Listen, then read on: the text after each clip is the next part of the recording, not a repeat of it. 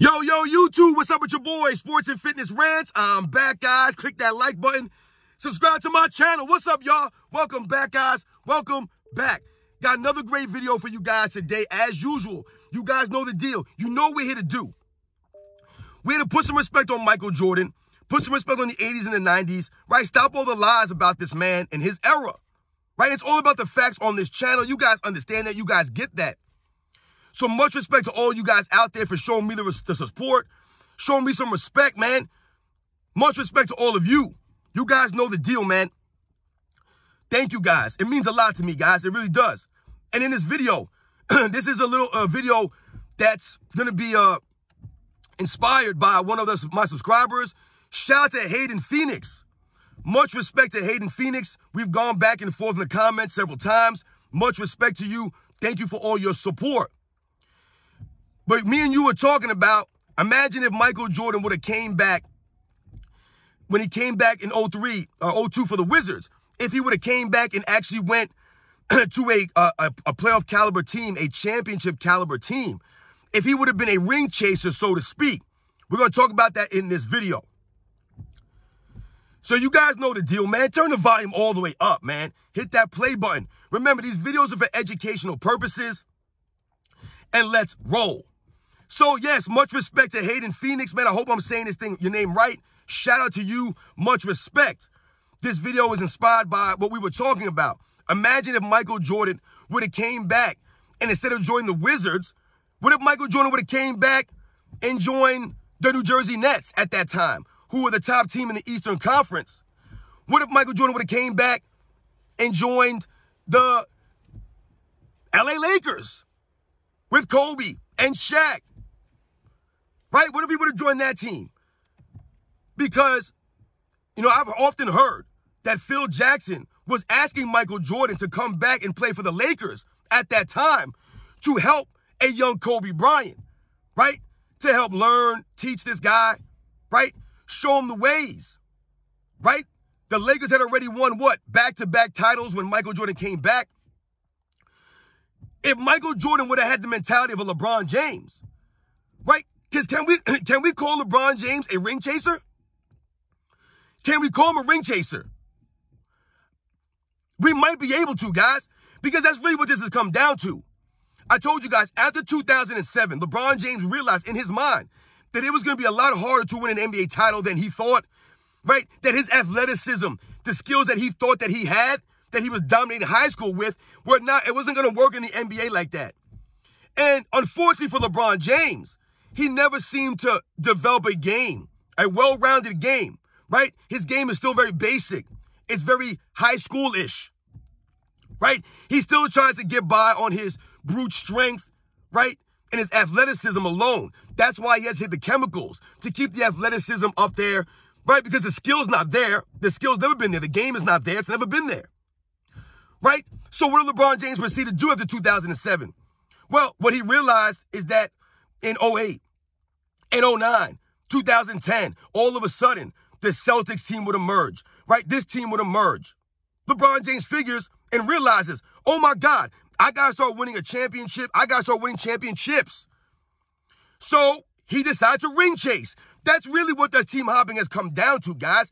It's him stacking the deck and putting the odds in his favor, right? Putting the odds in his favor to make it easier for him to win a championship.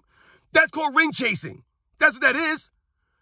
If Michael Jordan would have had that same mentality when he came back, then he wouldn't have played for the Wizards. That's why we say it wasn't about the stats for Michael Jordan, because if he was really worried about stats and things like that, then he would have came back for a good team, a contender. But Michael Jordan was never a ring chaser. He never chased rings because he had integrity, right? He had honor. And he always approached the game the right way, right? And we would have looked at Michael Jordan a little differently if he would have came back and played for the Lakers, right? And maybe got another ring. Maybe got 2 more rings on a Lakers team or on a New Jersey Nets team. Or if he came back and played for the San Antonio Spurs, you know, or the Detroit Pistons. You know, some of these quality playoff teams at that time.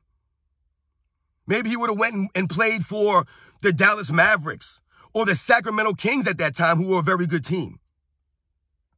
But Michael Jordan didn't think about it that way. He didn't think like that. He was genuinely trying to help the Wizards players out, right? He was genuinely connected to the Wizards franchise, right? And like I said, he had honor. So he honored the commitment for them, and he wanted to help these guys, even though they didn't appreciate the help, really, other than Rip Hamilton. You know, Kwame Brown cries about it. What's his name? Jerry Stackhouse, he cries about his time on the Wizards with Michael Jordan. Bunch of babies, right? They can't take the harsh reality, the harsh treatment of Michael Jordan, right? So they folded up, they cried. All these years later, these guys want to talk. But I think that when we talk about Michael Jordan and LeBron James, and I think that we can say that LeBron James has been ring chasing since he went to Miami, right? Then he went back to Cleveland to hope to get another easy ring, right? And then he hopped over to LA. But remember, he needed Anthony Davis to come there. They had to, you remember that guy? They had to trade Anthony Davis from the Pelicans, right, to the Lakers. They gave him that. They did that for him. That was a favor, right? That guy, Dal Griffith, the GM over at the Pelicans, they just hooked up LeBron James. Here, man, we're trying to help you get a championship. Here's Anthony Davis. Michael Jordan didn't think about those things, man. And he could have easily gotten a 7th or an 8th ring as maybe the 6th man, you know, coming off the bench on a quality contender. He could have done that. That was never Michael Jordan, guys, right? That's just another way that the dynamic between their mental is different. LeBron James not a competitor like Michael Jordan. Michael Jordan would have been more happy doing what he did, trying his hardest, playing on both ends of the ball with a bad knee, arthritis all over the place, 39, 40 years old, playing with essentially really nobody at a high level, right? This is Michael Jordan, guys, giving his all. He would rather do that, right, and not make the playoffs, struggle, but still have his integrity, still have his honor, still have the respect of the fans. That's why all these years later, we're pushing back on this false Michael Jordan and the Wizards narrative. We're pushing back on that stuff. He wasn't good on the Wizards. Michael Jordan was trash on the Wizards. He was not. The only people who say that are the people who don't actually know, who weren't maybe around to watch those games, who don't really know Michael Jordan, right? They didn't do their homework, or they're just LeBron fans, right? Trying to bring Michael Jordan's greatness down. But most people are impressed with what Michael Jordan showed on the video footage for those 2 years in the Wizards.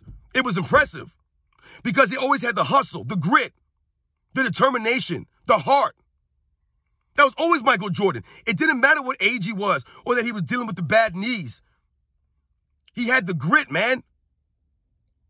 So we respect this man. So shout out to Michael Jordan. Shout out to Hayden Phoenix, man. I believe that LeBron James, we could label him as a ring chaser over the last, 10 years or so, hopping around, right, trying to put the odds in his favor, trying to get an easy ring, right, always looking for some more support. Why didn't he stay on Miami?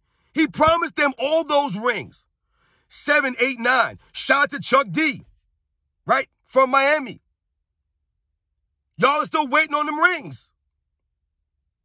Why did he leave Miami? He should have stayed in Miami then. But he continues to team hop and ring chase. And that's why his record is the way it is, guys. Because instead of working on his game, right, working on team chemistry, right, always pushing his teammates in practice, right, things like that, right, we've talked about this stuff. He didn't do those things. He didn't want to do those things. So he never maximized his teammates. He never even maximized himself, his true potential. He never did. So yeah, guys, we must continue to educate, right? We must continue to stop the lies, right? We will not let this stand.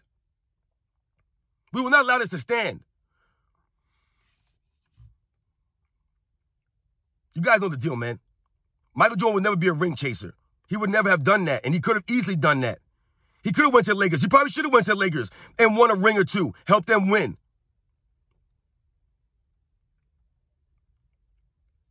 But that's not who Michael Jordan was. I'll catch you guys on the next one.